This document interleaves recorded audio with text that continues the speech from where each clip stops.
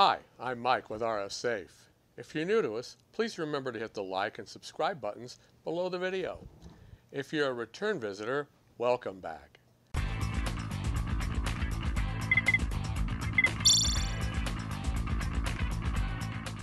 This is another in a series of videos where we cover the latest news and studies on cell phone radiation.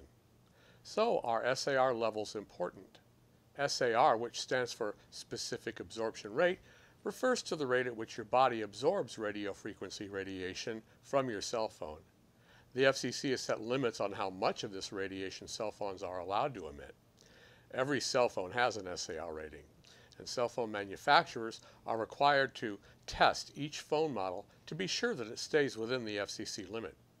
Many people are, of course, interested in buying the phone that has the lowest SAR rating, so they are exposed to the least amount of radiation possible. Now that sounds like a reasonable idea, don't you think? Truth of the matter is that SAR ratings are completely meaningless. Here's why.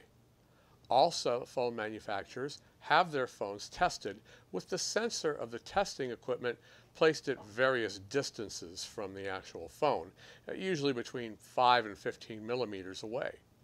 This is because these distances were decided upon years ago when cell phones were a new technology and were so large that people had to carry them in belt-mounted holsters because they could not fit them in their pockets.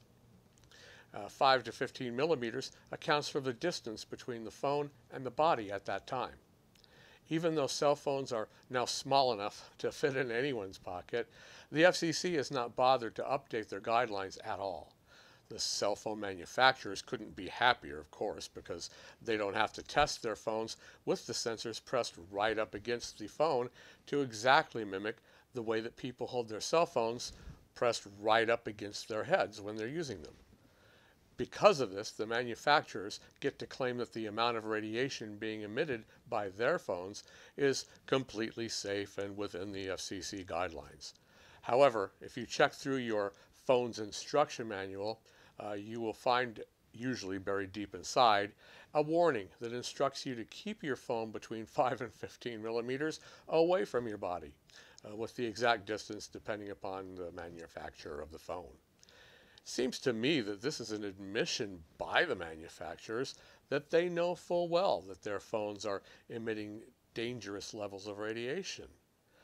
The Chicago Tribune recently published a bombshell report showing the results of tests they had performed on several different models of currently popular cell phones, finding that the phones were emitting levels of radiation that far exceeded the FCC guidelines, in some cases by up to 500%.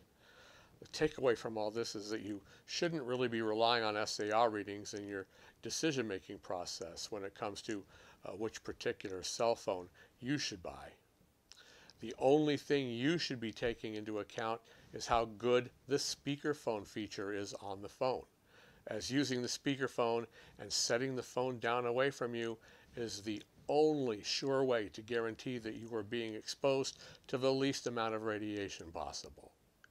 If you can't use the speakerphone feature and you can't achieve that critical factor of distance between you and the phone, be sure you have an RF Safe anti-radiation case for your phone. RF Safe makes the best anti-radiation cases in the world and has been the leader in providing anti-radiation shielding for cell phones for over 20 years. In closing, please remember to hit the notification button to be sure that you don't miss out on any new videos, news, or other important information.